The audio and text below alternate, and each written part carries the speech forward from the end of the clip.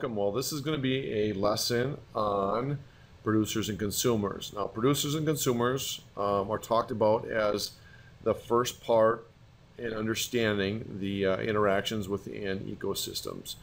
They are the basis of those interactions because what we concern ourselves with or focus ourselves on is the energy flow throughout any given ecosystem. So that's where we're going to start with this lesson, is producers and consumers. Since this topic really helps us set the foundation for understanding the relationships within an ecosystem, especially as it pertains to the energy flowing through an ecosystem, we should bring up the term trophic. Trophic refers to feeding or eating, and that's what these relationships are all based on, is this idea of feeding or eating. Might seem pretty brutal when you start thinking about it. Within an ecosystem, there is a hierarchy of eating or feeding, and we're referred to that as being trophic levels. And so as we talk about producers and consumers in this video, keep that in mind. We're going to try to relate that back to this idea of how all of them relate together in terms of the hierarchy of eating or feeding.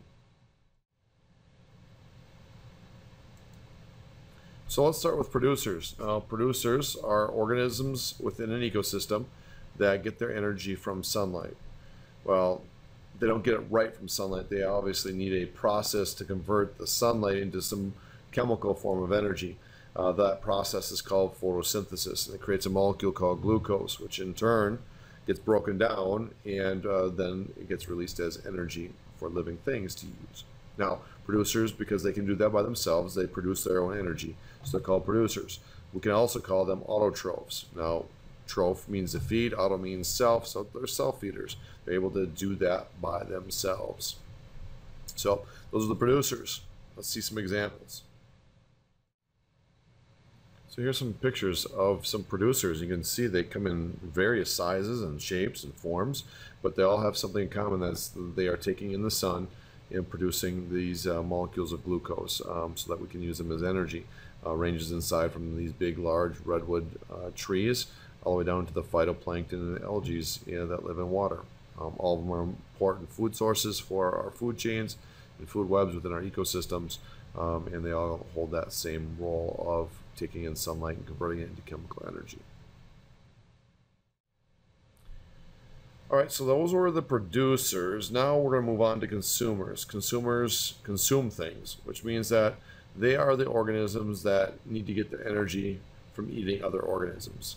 They're not like the producers, where the producers can provide themselves with the energy. Consumers have to go out and get something else. Just like in the producers, we call them autotrophs. Here, consumers, because they eat something other than themselves, they're called heterotrophs. Hetero means other or opposite of themselves, and trophic means to eat. So we can call them heterotrophs as well as consumers. There are four main types of consumers: carnivores, herbivores, omnivores, and decomposers. Sometimes we call them detritivores, and there is a slight difference, but we're going to classify them together as one type of consumer. So let's take a look at the different types of consumers and see what they're all about. We'll start with carnivores. Carnivores are consumers that eat other consumers. They're the ones that everyone remembers in an ecosystem because they're the ones that are most visible. They're out there eating other things. It looks cool as other organisms hunt other organisms. It's something that we definitely relate to. You can see some of the examples of carnivores on your screen: sharks, wolves, lions, hawks, those kind of organisms. Next we have the herbivores, and herbivores are those consumers that eat the producers, and they only eat the producers. As you can see on the screen what some of these herbivores might look like. You have insects that are eating just plants, like the grasshopper. You have rabbits and squirrels and tortoises and koala bears and zebras and elephants and horses and deer, and there's a lot of herbivores. Some of the world's largest animals are actually herbivores. Omnivores. Now, omnivores are consumers that can do both what the carnivores and herbivores can do. They can consume other consumers, and they can also eat the producers. Some examples of omnivores would be the raccoon. A lot of the species of bears are omnivores, eating fish and other wildlife, as well as berries and leaves. And the red-breasted robin, as pictured here, and you can see a lot of those in Minnesota, as well as us as humans. We are omnivores. And the last type of consumer is going to be decomposers and detritivores. Now, for our purposes in our class, we're going to classify them all together as decomposers, even though there are some slight differences between the meanings of those two words.